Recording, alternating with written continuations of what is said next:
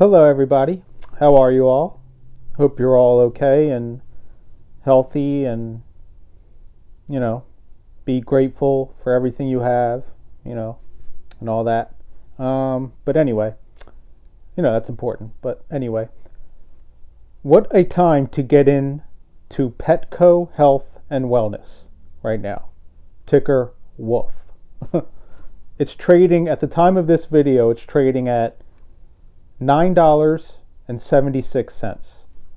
And that's a all-time low. That's an all-time low. This stock is extremely undervalued. Extremely undervalued. The PE ratio is 24. They're profitable. Why wouldn't you want to invest in a nice profitable business? It's not like they don't make money. They profit $119 million.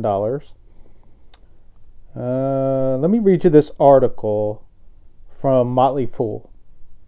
Good article. The pet industry is benefiting from the growing number of pets in this country. The ASPCA estimates 23 million Americans adopted new pets during the pandemic. Put it all together, and it's clear pet care can be a huge opportunity with powerful growth drivers behind it. A solid combination for any portfolio. And continuing on, Petco is working to be a more diversified company. While pet food keeps customers coming in on a regular basis, Petco also provides veterinary services, grooming, training, pet insurance, making it a one-stop shop for pet owners. The company's Vital Care program gives customers access to unlimited veterinary visits, discounted grooming, discounts on food, and other perks for just $19.99 a month. When I read that, I think I'm gonna do that. That's insane. Unlimited vet visits and discounts on food, and for $19.99 a month. All right, let me continue reading. This source of recurring revenue creates a flywheel effect and provides Petco with a moat against online sellers that compete in the category, like Amazon and Chewy.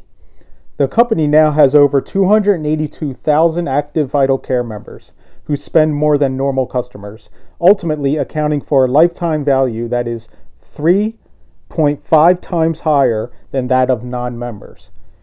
With the number of Vital Care members nearly tripling year over year in the second quarter, recurring revenues surged 54%. The program has plenty of room to keep growing, and Petco just opened up Vital Care to owners of small pets, reptiles, birds. CEO Ron Coughlin says the company has a robust roadmap of enhancements to come, which will allow it to add many more members and capture further share of wallet.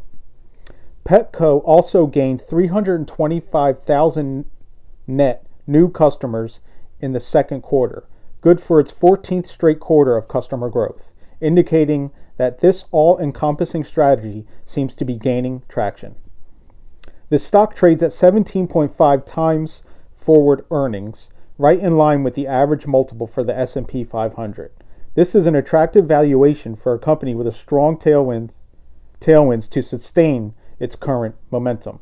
Its price-to-earnings growth ratio of less than 0.7 is also a strong sign that the pet company is undervalued relative to its earnings growth, making shares of Petco a compelling buy. And that is an understatement. I got it. I had to get in Petco. I got in this. I'm just going to hold. All-time low, extremely undervalued. So tell me what you guys all think. And are you going to buy? That's it. Just tell me what you think. And have a great day, everybody. All right? Bye-bye.